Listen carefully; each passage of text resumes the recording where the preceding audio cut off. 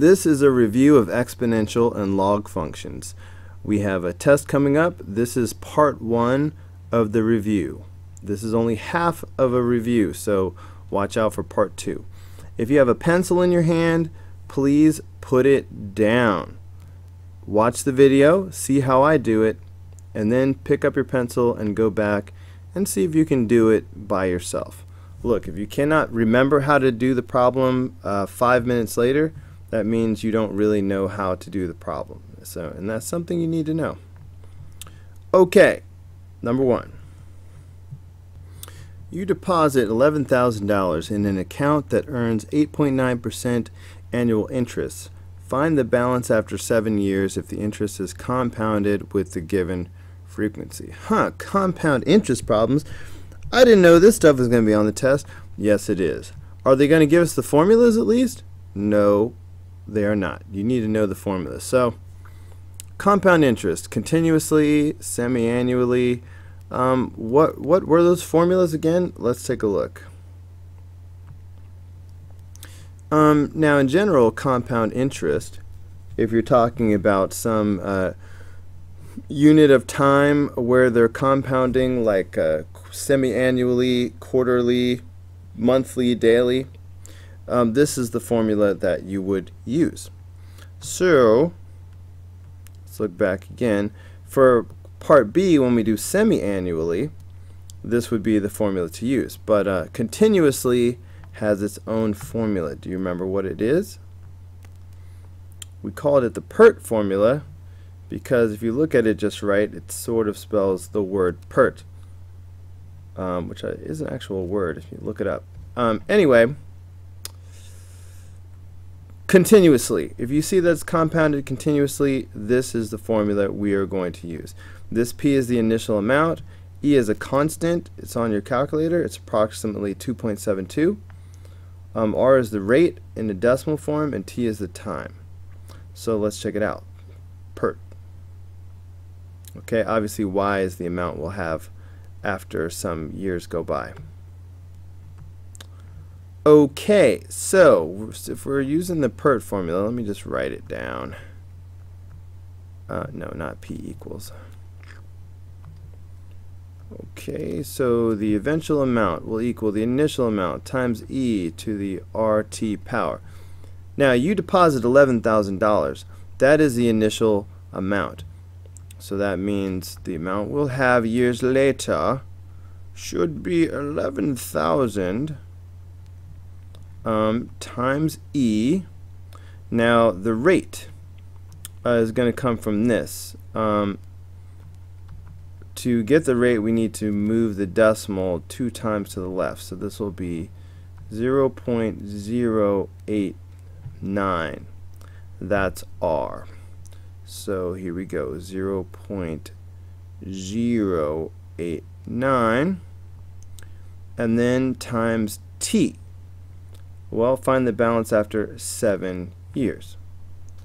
So T is 7. Some kids think, oh, they said annual interest, so that should be a 1. It's always annual. When they talk about these percents, they always give the percent as an annual interest rate. But you have to look elsewhere to find out how many years we are saving. So 7 years, so it's 7, not 1. Anyway, this is relatively straightforward because I should be able to just put all this in my calculator and get the answer. Alright, so let's see, 11,000. Let's see, where is that E? Alright, E is above here, so second ln gives me my E, and it's already ready for a decimal, so 0.089 times 7. Kabam! So our $11,000 will become $20,509.65.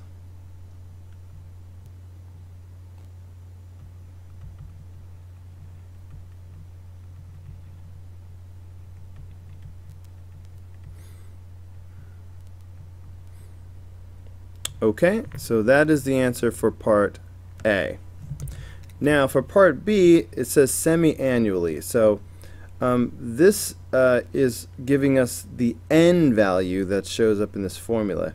Semi-annually means twice a year, so that means n is equal to 2 in this formula. Not that formula. Yeah, this is the general compound interest for everything except for continuously.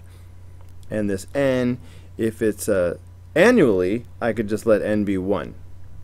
But if it's semi-annually, it's 2. If it's quarterly, it's 4. If it's monthly, it's 12. If it's daily, it is 365. All right, it's all about what the n value is. So in this case, n is 2. So here we go. The amount we're going to have is going to equal the initial amount. All right, this p is the initial amount. You know what, maybe I'll just write this formula here. Y equals 1 plus the rate over n to the nt power. Alright, this is the formula that we're doing. So we'll need our 11,000 again, just like before, okay, because that's our initial amount. Alright, and this time we do 1 plus the rate. The rate is still this 0.089. But this time we will divide that by 2, because that's the n in the formula. And in the exponent, we will do 2 times 7. All right, the same n, and the 7 for time is the 7 years. So again, I should be able to put this in my calculadora and see what is what. Okay, so here I go, 11,000 times 1 plus fraction mode 0.089 over 2. Close parentheses, to the power of 2 times 7. Okay, so this is giving me $20,235.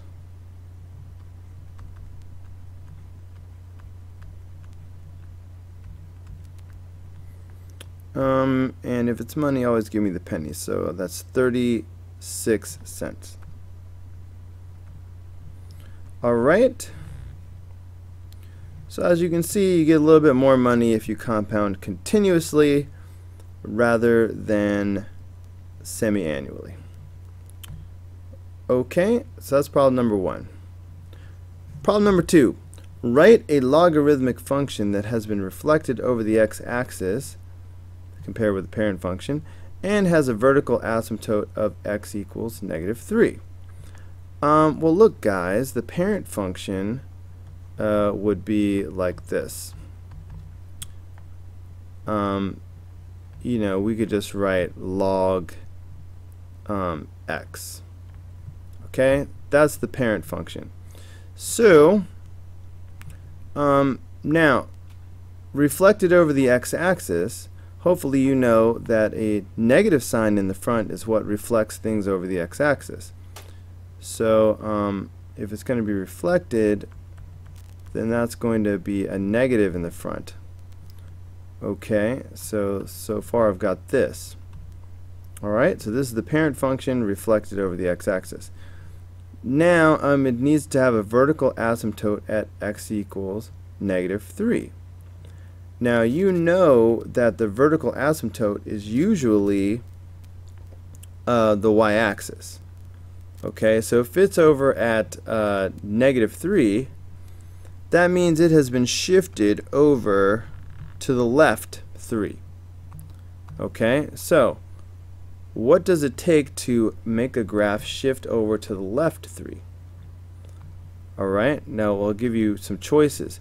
Is it inside the parentheses? Is this where the left-right motion happens? Or is it outside the parentheses? Hopefully you remembered that left-right motion is caused by changes inside the parentheses. And this is the one that's the opposite of what you would normally think. So if I put a +3 in here, that will actually shift us to the left 3. and give us a asymptote of -3. So this is it right here.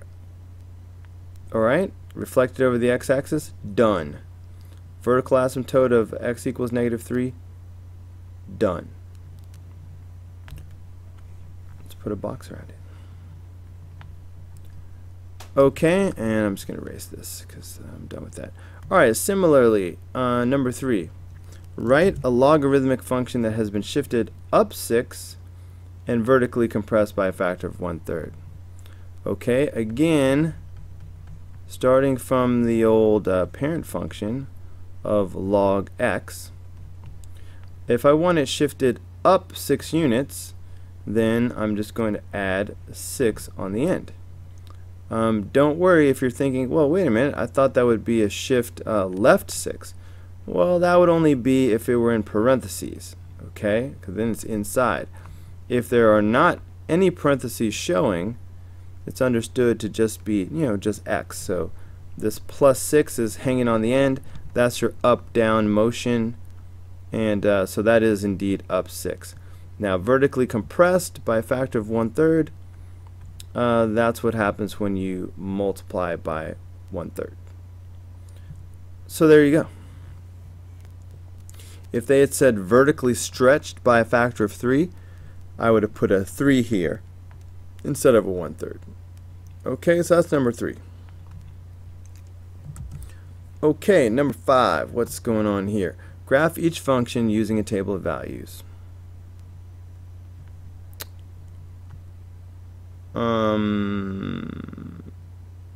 Two graphs should be shown, the parent function and the final function. Okay, so basically we're going to graph this like we've done many times before. When you're graphing a log function, we have learned to start with the y value. So we will start with our -2, -1, 0, 1, and 2. We have also learned to look at the parent function. So this is y equals log base 1/2 of x. Now if we rewrote that in exponent form, it would look like this. Okay, starting with the base. Okay, so we'd have our 1/2. Alright, brought that down. Now the x and the y change sides. So I'd have x equals 1/2 to the y power. So this is what we're going to use to find all these x values right now. So that means I'm doing 1/2 to the -2 power. See, I'm doing 1/2 to the y power, and these are all my y. So that's 1/2 to the -1 power, and 1/2 to the 0 power, and 1/2 to the 1 power, and 1/2 to the 2 power. So that is going to give me, alright, let me look ahead a little bit. There's shifting and stuff, so these are going to be temporary values, so I'm going to use my green. Okay, so if I do this, please remember that a negative power gives you a reciprocal. So this will be like having 2 squared, because I do the reciprocal and it's 2 and I make it positive. So that's why this is going to be 4. Again, the reciprocal makes this a 2. Anything to the 0 power is 1. 1/2 to the 1 power just stays 1/2. If I do 1/2 squared, that is 1/4. Okay, so these are my x values. And I got my y values. Let's see, is there an a value that we need to multiply by? Yes, there is. Alright, we have a 3 here. So that means we need to multiply everything times 3 to get the third column. So I'm going to do everything here times 3 because of this 3 right here.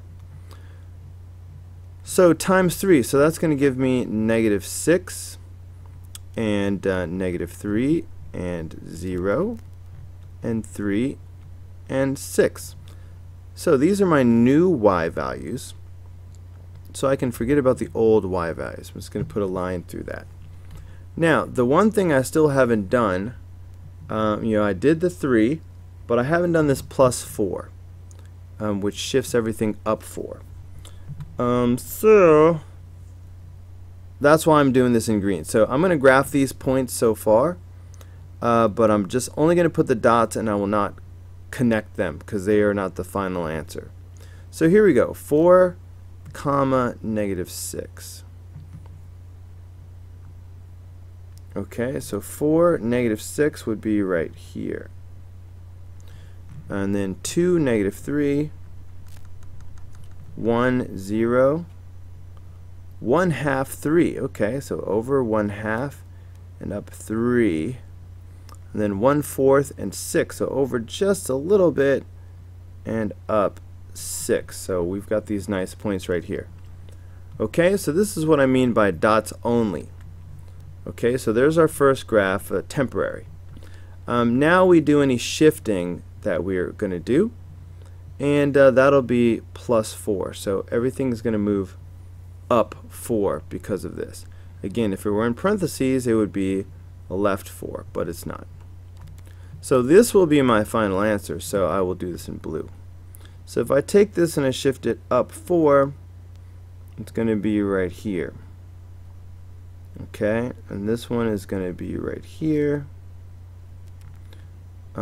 Wait, that should have been right in the middle. Okay, so that one's going to be here. Up 4 is here and here. Is there one more? Yeah. 2, 4. Okay, so I took the green points and I shifted them all up 4. Now this is my final answer. Notice that shifting these up, shifting the graph up does not change the vertical asymptote. So that's still going to be the y-axis. Alright, all that's left is to connect these dots as best we can. So I'll start up here at the asymptote and just try to connect these dots as smoothly as I can.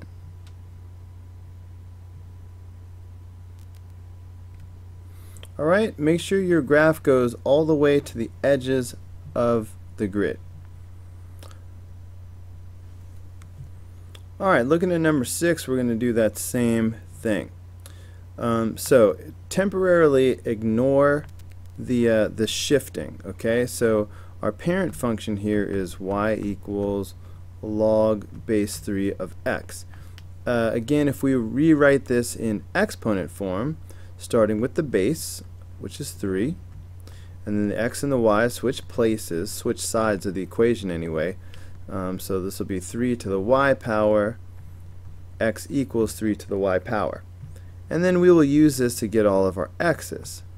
So again, we will start with the y values of -2, -1, 0, 1, and 2. So to find the x values, they should equal 3 to the y power. So that means I'm going to be doing 3 to the -2 power, and 3 to the -1 power, and 3 to the 0 power, and 3 to the 1 power, and 3 to the 2nd power, all my y's. Okay, so that is going to give us, well, that -2 drops you down, so this will be 1 over 9, and 1 over 3, and 1, and 3, and 9. Okay, is there an a value this time? No, there's no a value. There's nothing in the front. So that means we can just forget about the third column and just deal with these. So let's go ahead and just graph these points. Now I'm going to graph these in green to remind myself that these are temporary. We will still have to do the shifting with the +2 and the -1 to get the final answer. Okay, so 1/9 and -2. 1/9 is so small that it's going to really appear to be on the line. So 1/9 and -2 is going to just look like that. 1/3 and -1. So that's over a little bit and down 1. 1, 0, of course, is right there, and then 3, 1, and 9, 2. Alright, so these are the 5 points. We will not connect them. Dots only. Now let's do the shifting to get our final answer. Okay, and remember the plus 2 here is going to be a shift. What do you think? What's this going to do? This is going to move us left 2. What's this minus 1 going to do? That's going to be down 1. So left 2 and down 1. Okay, so every point's going to have to do that. So left 2, down 1. Okay, left 2, down 1.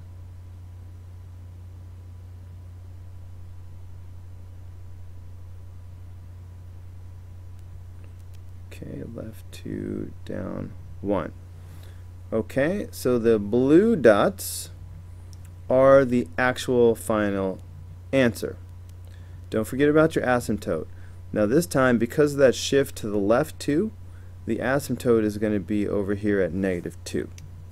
Alright, be careful to ignore the green dots because they were just temporary, and focus your eyes on the blue dots. Okay? Now, we want our graph to go all the way to the edge of the grid. Obviously, the rest of this curve is going to be so close to the asymptote that it's going to appear to trace it. So, as I start to draw, this part of the graph is just going to appear to trace the asymptote. Okay, nothing I can do about that. Until it gets to here, and then it starts to curve its way off of the asymptote. Now in your mind, of course, you know that it doesn't really touch, but we can never avoid the appearance of touching. Okay, so your graph should look very much like that. Please make sure your graph is drawn all the way to the edge of the grid. So that's the final answer for number 6.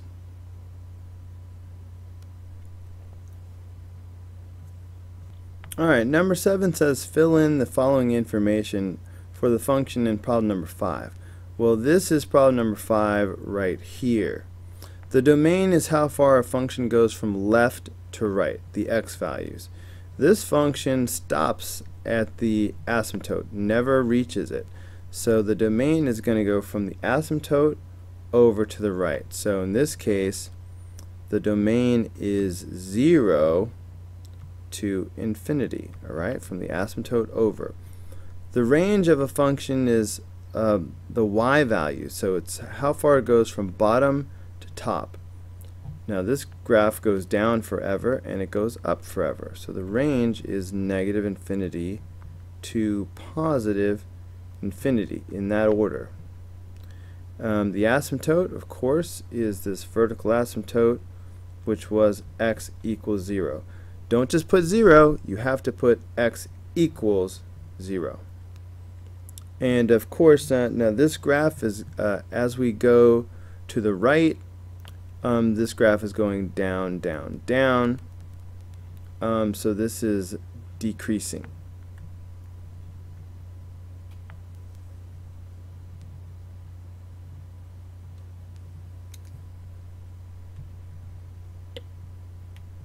Alright, and that is it for number 7.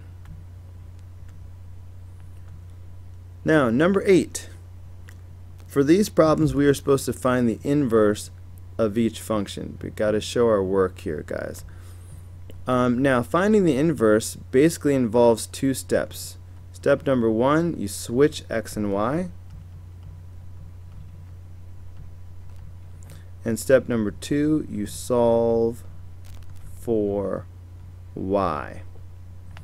Now, please keep in mind that in order to solve for y, we will usually have to change back and forth between log form and exponent form. So just as a quick example, say if I have something in log form, say if I have y equals, let's say log base p of x. Okay, that's log form. In exponent form, if I was going to make this switch, I would start with this base. Okay, so I'd bring that down. Now the x and the y will change sides of the equation. So the x is going to come over here, and the y is going to become the exponent. Now notice log form has a log in it, log. Exponent form does not have any kind of log in it. Not a log, not a ln, nothing. Instead it has an exponent, alright, a base and a power. So if you're starting off in log form, you can bet you're going to end up in exponent form. So please do not let me see log in your final answer for number 8, 10, or 11. Similarly for number 9, this is exponent form. So you can bet your final answer is going to be in log form. So I want to see that log. Alright, anyway, let's do it. Okay, so first of all, this f of x is very much just like having a y. So our first step is to switch x and y. So this will become x equals log base 9 of y minus 6. Now our next job is to solve for y. I got to get y by itself. Now, since I have the log expression by itself already, I can go ahead and rewrite this in exponent form. So in exponent form, you start with the base, and then everything else is going to switch sides, alright? Meaning these two things are going to switch sides of the equation. Alright, so that's why I'm going to have my y minus 6 over here, and my x is going to come over here and become the power. Okay, notice no log. This is exponent form. So we're trying to solve for y. So all I have to do now is add 6 to both sides, and I'm really going to be done. Instead of y, though, I'm going to go back to the function that we had in the first place. Okay, it was f of x. So we will write for our final answer f inverse with a little minus 1, always a minus 1, equals 9 to the x power plus 6. So this would be the inverse function for number 8. Number 9. Now this is an exponent function. Alright, now this g of x is just like a y. So our first step is to switch x and y. So this will become x equals 4 times 7 to the y power plus 6. Now our job is to get y by itself. Before we can write this in log form, though, the base and power here has to be by itself. So this part of the equation has to be all alone. So first, get rid of the plus 6 by doing minus 6 on both sides. So that'll give me x minus 6 equals 4 times 7 to the y power. Still got to get rid of that 4. So next, we divide both sides by 4.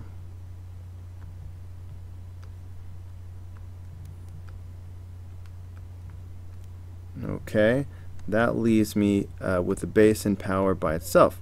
So now I will have x minus 6 over 4 equals 7 to the y power. Now that I have the base and power by itself like I wanted, now it's time to rewrite this in exponent form, which I will do over here. I'm sorry, I said exponent form. Now it's time to rewrite this in log form. It already is in exponent form. So log form, again we start with the base, but obviously in log form it'll be log base instead of just base. So the base is 7, so I'm going to write log base 7. Put the log on the line, but let the 7 be low. Okay, let it hang low. Now, so with that in mind, so I've got the 7 taken care of. Now this and this, everything else in the equation changes sides. Okay, so the y is going to come over here, and the x minus 6 over 4 is going to come to the right. So notice how that gets y by itself by bringing it over to the left side of the equation.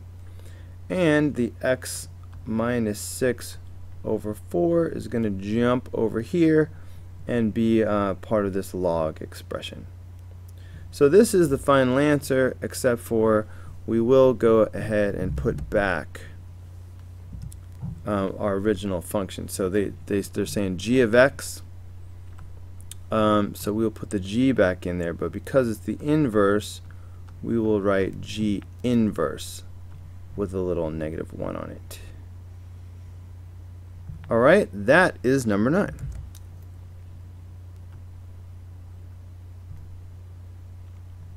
Alright, number 10. Please remember that natural log is the same thing as having a log base e. Alright, that's what it is. We're going to need that in a minute. Alright, natural log just means log base e. Okay, so in fact, basically what we have here is y equals, and I'm going to go ahead and write it out in a way that we normally would not, just to make a point. So y equals log base e of x plus 8 minus 4. But you know what, I'm going to do this right now. Our first step is to switch x and y. So I'm just going to do that right here. So that's going to give me x equals log base e of y plus 8 minus 4.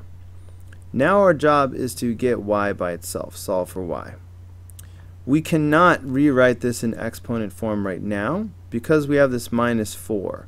Okay, the log expression, which is this, has to be by itself before you rewrite the problem in exponent form.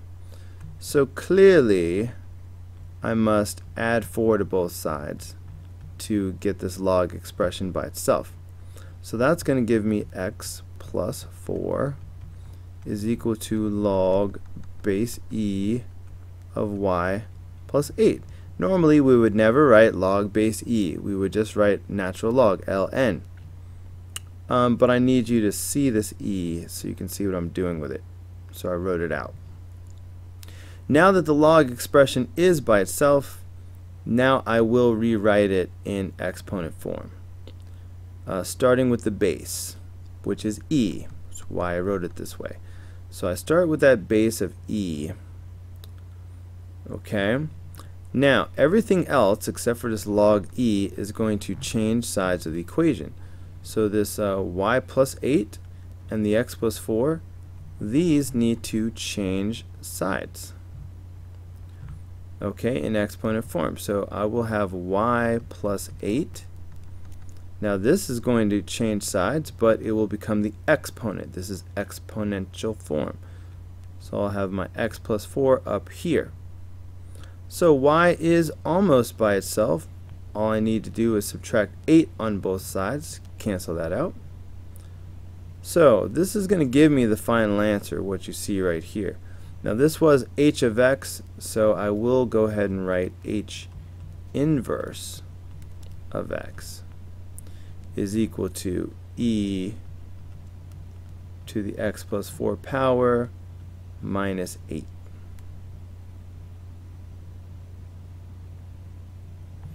Alright, and that would be the answer to number 10. Okay, so once again, this is very much like having y equals log x plus 5.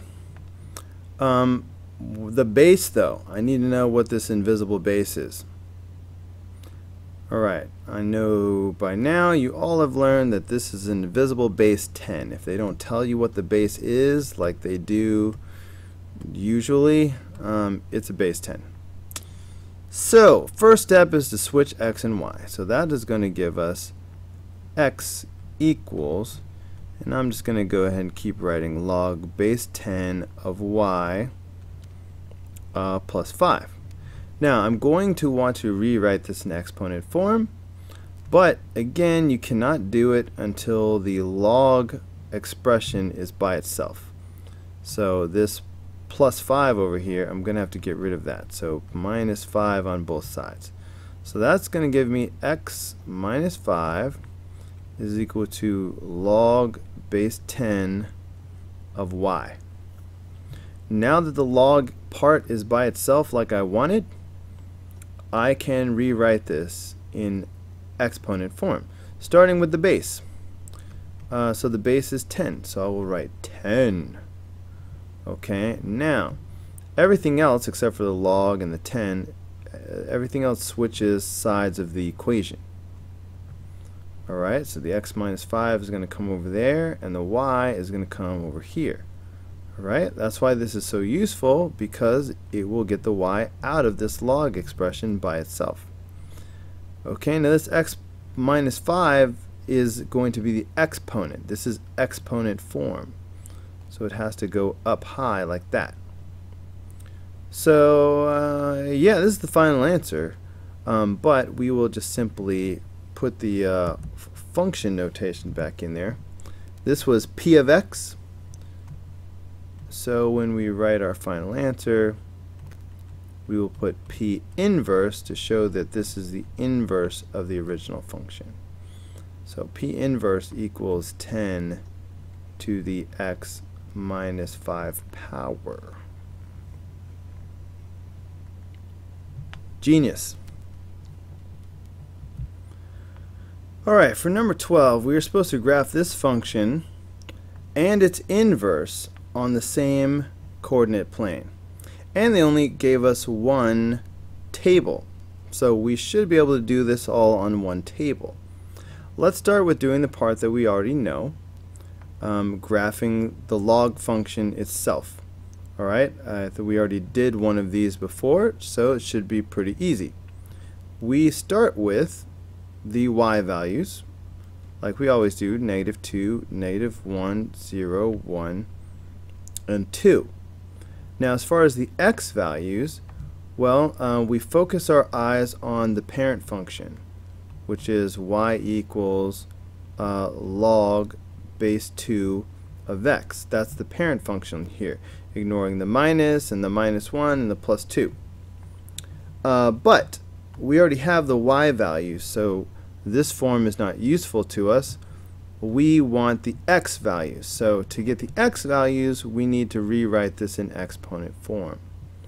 And in exponent form, we would start with the base, like we always do. Base! And the y and the x will switch sides. So I'll have x equals 2 to the y power. Which of course means I'm going to be doing 2 to the y power. These are my y's, so I'm going to be doing 2 to the -2 power, and 2 to the -1, and 2 to the 0, and 2 to the 1, and 2 to the 2. Alright, please remember that a negative power drops you down to the bottom. So this is going to wind up being 1/4, and this will be 1/2, and 1, and 2, and 4. Now, do we have an a value? Well, yes we do. This negative sign is just like having a -1. So that means to get the third column here, we're going to multiply everything by -1. So if I do that, that's basically going to change the signs in all of these. So this is going to be a 2, a 1, a 0, a -1, and a -2. You can probably see why putting a negative in front causes everything to reflect over the x-axis. See how everything just turned upside down? Well, anyway, now that we have this third column, this middle column of y values, we better cross that out. Now, we will not do anything with the -1 and the +2 yet. What we will do is we will go ahead and graph these points that we have, and I'm going to graph them in green because these are temporary points, and I'm not going to connect them. Alright, well I've got 1/4 and 2, so that's over just a little bit and up 2, so that'll be right about there. Then 1/2, comma 1. So that's over half of a unit and up 1. And then 1 comma 0 would be right there, and 2 comma -1 would be right there, and 4 comma -2 would be right there. Okay, so those are my temporary points. They're not the final answer. I've not done the shifting yet. I'm going to have to do that now. So do not connect these dots. Now as far as the shifting goes, okay, and you know what, I'm going to make a tiny little table here. Alright, so the original, okay, and then later we're going to talk about the inverse. Okay, so the original graph, this minus 1, what is it going to do? It is going to take us to the right by 1. What is this plus 2 going to do? That's going to take us up 2. Okay, so it's right 1 and up 2. Okay, now as far as the asymptote, let's get that out of the way. Moving up and down doesn't do anything to a vertical asymptote. Only the moving right 1 part will. So that means I'm going to have a vertical asymptote right 1. Alright, so there's my vertical asymptote. So now I need to move each one of these 5 points right 1 and up 2. So here I go. So right 1 and up 2 would be right here. Okay, and then so if I move this right 1 and up 2, and wait, there's one right here. So right 1 and up 2, right 1 up 2, and right 1 up 2. So these will be the actual 5 points of the final function. Now we've done everything. So all we have to do is draw the graph as best we can. We can see that as we move toward the left, we're going to be approaching this asymptote. So on this end, it's going to be so close it's going to appear to trace on the asymptote. So always start from the edge of your graph, but go ahead and for this part of the graph, it's just going to look like it's tracing.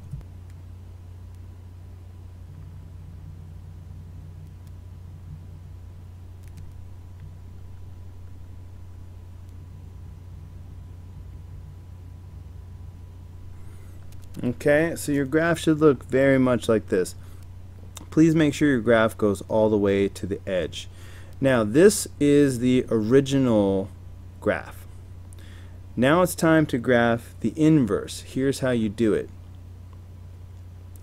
First of all, start by graphing the inverse of all of the temporary points, the little 5 temporary points that we did. And the easiest way to graph the inverse of the temporary points is just to reverse them. Alright, the inverse of a single point is what you get when you reverse the x and the y. Now, so this 1/4 comma 2, the inverse of that would be 2 comma 1/4.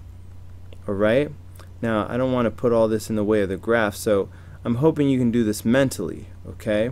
But so 2 comma 1/4, alright, as we switch these backwards, would be like here.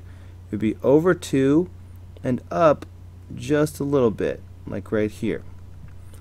Now this one, switching these around, instead of 1/2 comma 1, it would be 1 comma 1/2. Okay, so that would be over 1 and up 1/2. So it'd be right there. This one would be 0 comma 1. I might have to move these later. 0 comma 1 if I switch them around. So 0 comma 1 would be right there. And this would be negative 1 comma 2. So negative 1 comma 2. And finally, this one would be negative 2 comma 4. Switching these around. So negative 2 comma 4. Okay, so these orange dots are the inverses of the green dots. So the orange dots are the temporary dots pertaining to the inverse function. Now we just have to shift them. Alright, now so you just have to understand how to do an inverse shift. Maybe I should change the colors for this too. Alright, I'm going to do this in red. I'm going to do my inverse in red. Now, as far as the shifting that we're going to do, guess what? It's still going to be the same numbers, the 1 and the 2. That part doesn't change. So we're going to have our 1 and our 2. Now, here's what changes, the right and the up. Okay? Now, think about it. Right and up, you know, like this is right over here. That's a positive value. Okay? I'll put a R for that's right. And this is up, correct? And this is also a positive value. Down here, I'll put a D for down. That's a negative value, all right? Our negative values are down. And over here is left. And that is also a negative value. Now, when you go from the original to the inverse, as far as the shifting goes, the number part stays the same, but here's the key. The two positive terms switch and the two negative terms switch. So what I'm saying is if anywhere you see up, an up shift is going to become a shift to the right. A left shift is going to become a shift down. And it works backwards. If you see something that says right, it's going to become up. And if you see something that says down, a downward shift is going to become a shift to the left once you're talking about the inverse. So it will help you remember if you think of it this way. Positive switches to the other positive term, and the negative term switches to the other negative term. If you think of it that way, it'll help you remember. Okay, so right. What is right going to switch to? Right is going to switch to up, all right, the other positive term. Okay, so the original we shifted right 1, but the inverse we will shift up 1. All right, what is this going to shift to? All right, instead of up, it's going to be right. All right, both of these happen to be positive terms, so they both are going to switch to the other positive term. Okay, so the inverse, we're going to have to shift up 1 and right 2. So we're going to take each one of these orange points and move them up 1, right 2. Okay, so up 1, right 2 would be right here. Up 1, right 2. Okay, up 1, right 2. Up 1, right 2. And up 1, right 2. Alright, so these red dots are the real deal. They show us what the final graph is going to be doing. Now, the asymptote, let's not forget the asymptote. The inverse of a log function is an exponential function. And exponential functions have horizontal asymptotes instead of vertical. So don't think there's going to be a vertical asymptote over here. That's not what's happening. It's going to be a horizontal asymptote when you do the inverse. Now, as far as where the asymptote is, it's going to be the same number as the vertical asymptote, just horizontal. So we had a vertical asymptote at 1, positive 1. We will have a horizontal asymptote at positive 1 for the inverse. Now, all we have to do is connect these dots and show how they approach the asymptote.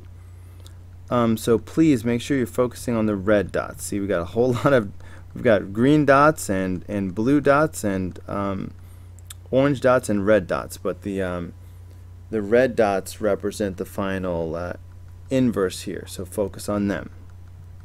So, okay, we're going to have to start off from this edge and just it's going to appear to trace the asymptote at first till it begins to branch out like this. And just keep it going, curving around as best you can. Okay, so that is pretty good. So your final answer should look very much like this. As a side note, please understand that the original function and its inverse will always be reflections of each other over this diagonal line called y equals x. Okay, this is the line y equals x. Now notice if you sort of tilt your head sideways, or slanted, and look at this diagonal line, you'll notice that the double image here is split right down the middle. This is a mirror, okay? And it's because this blue tail over here is the mirror image of the red tail. Alright, and this red curve over here, if you look at it, is the mirror image of the blue, with the diagonal line as the reflecting line. So that's just gives you a mental check. If you do a graph and a diagonal line doesn't split your double image right down the middle, you'll know that you did something wrong. Alright, but that was just for educational purposes. Don't draw the diagonal line. It's not part of your answer. That's it. That's your answer. Of course, we are supposed to go ahead and discuss these pieces of information, the end behavior of the original and the end behavior of the inverse, and so on. So end behavior, let's do it.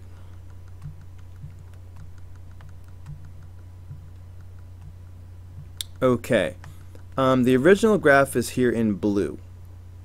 So for the end behavior, we will have to say as x approaches, right? This is the part where we look for what happens as we go to the left. But first thing we notice is as we go to the left, the blue approaches this asymptote, doesn't go past it. So we used to say it approaches infinity, or well, negative infinity. But this doesn't. X approaches the asymptote, which is at 1. So as x approaches 1. So the question is, what happens to the y values? So as the x values are approaching 1, the y values go up, up, up, up, up. So the function approaches infinity. Okay, so basically as we go to the left, approaching 1, the y values approach infinity. So next we have to say what happens as we go to the right. So, okay, that means as the x values approach infinity, alright, because it does go to the right forever, and now we say what happens to the y values as we do that. So as we go to the right, the y values go down, down, down, down, down. So the function approaches negative infinity. So that's your end behavior for the original graph. Now let's switch over to red, since the inverse graph is in red. See what happens. Okay, we still have to start with talking about what happens on the left. So as x approaches. Now looking at the red, forget the blue. The red does go to the left forever. So as x approaches negative infinity. So the question is, what happens to the y values? So as we go to the left, the y values go up, up, up.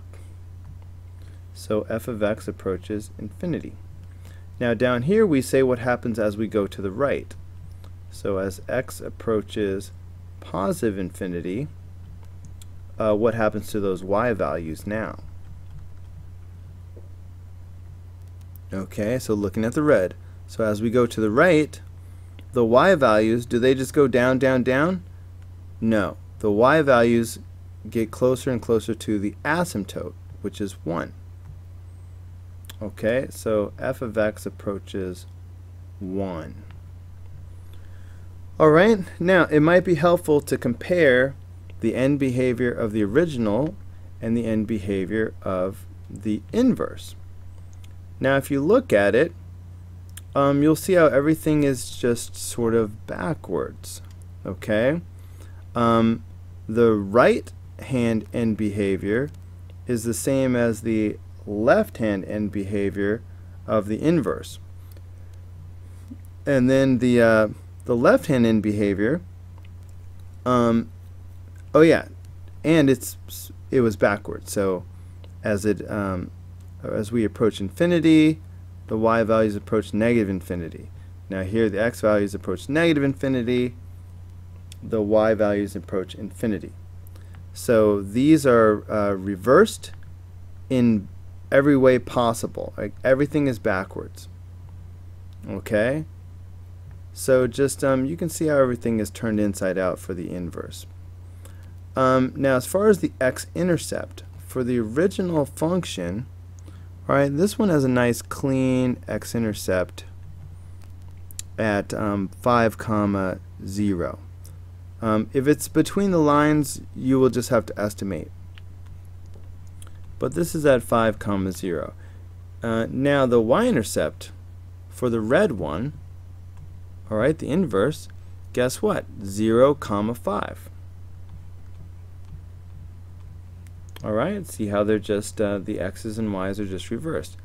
As far as the asymptote, the original function had a vertical asymptote, which is x equals 1.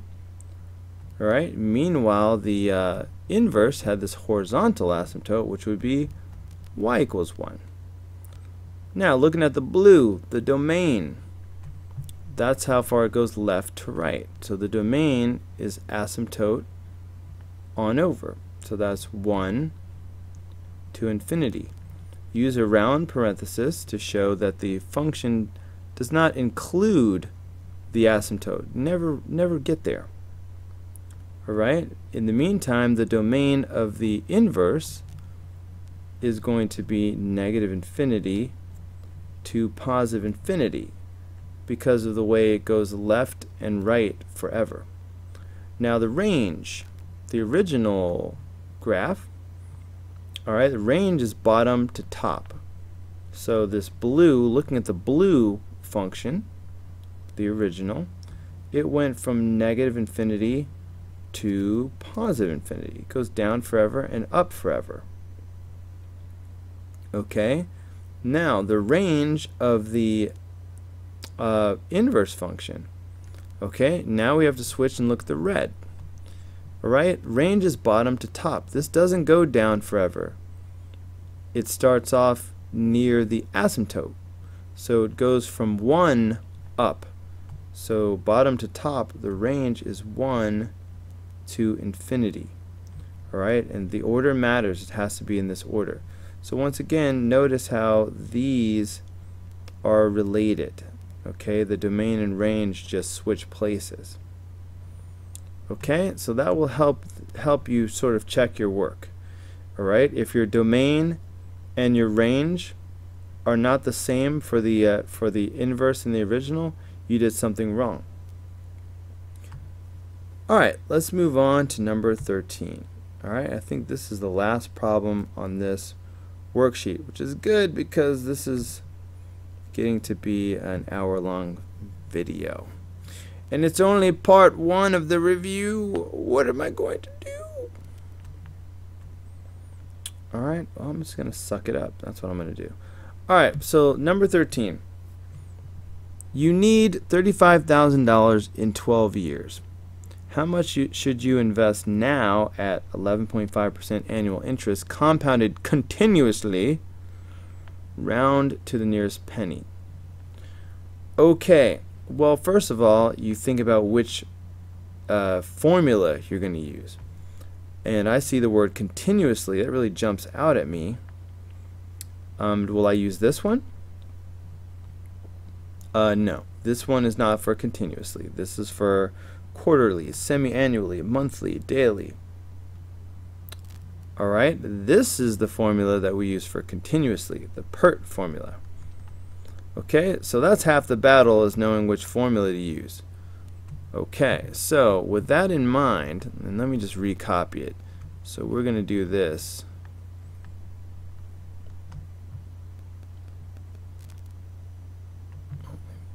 Alright, so we're using the PERT formula.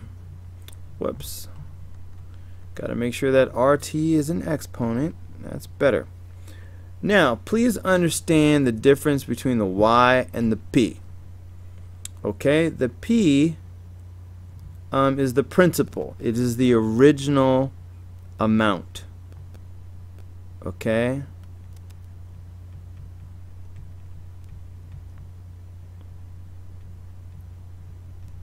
Okay, it is the amount that we have now.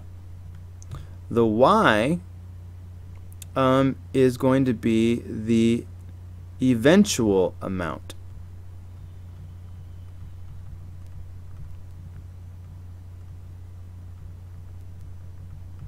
Okay, it's the amount that we're going to have years later.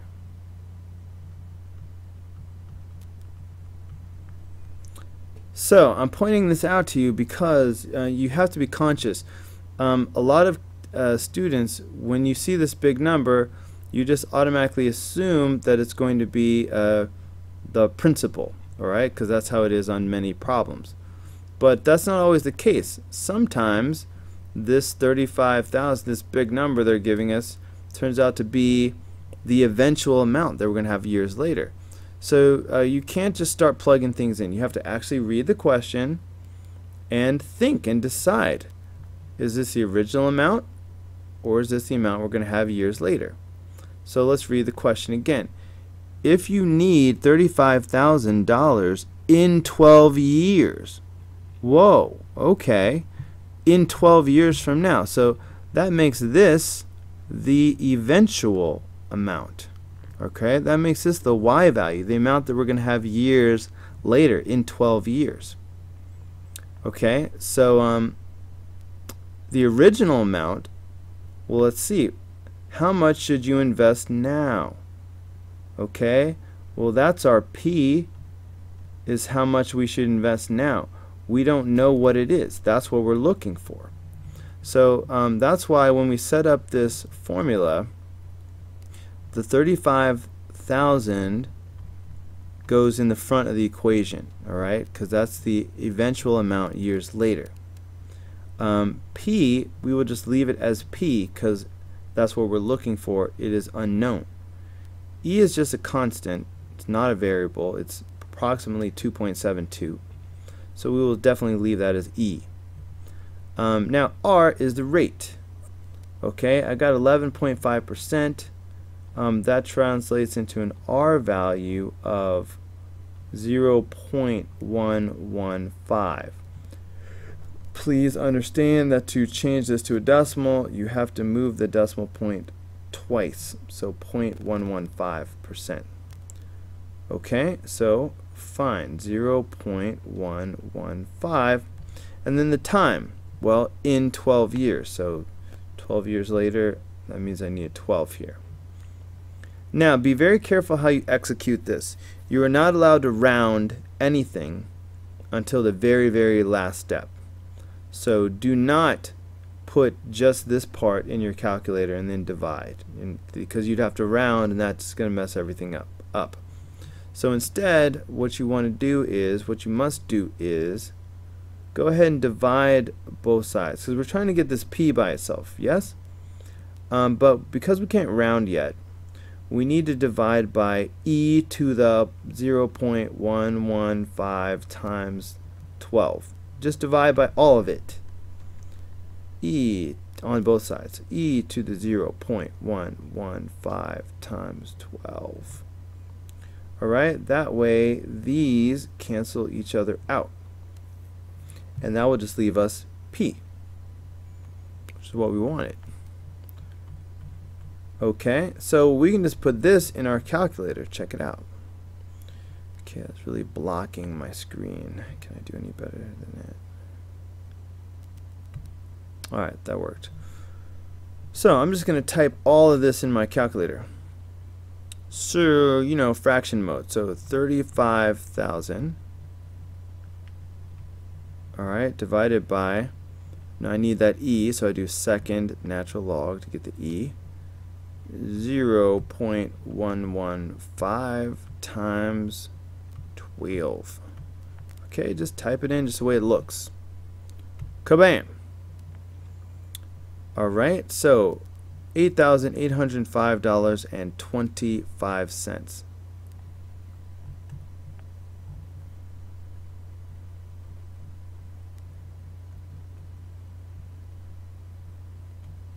Didn't leave myself enough room for the cents.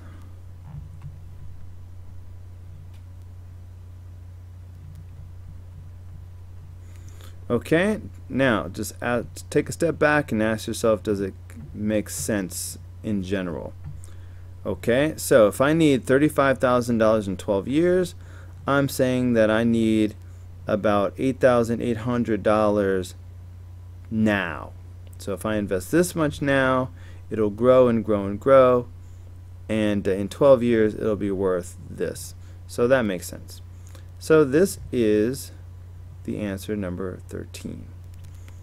Alright, please make sure you can do every single problem on this review sheet by yourself.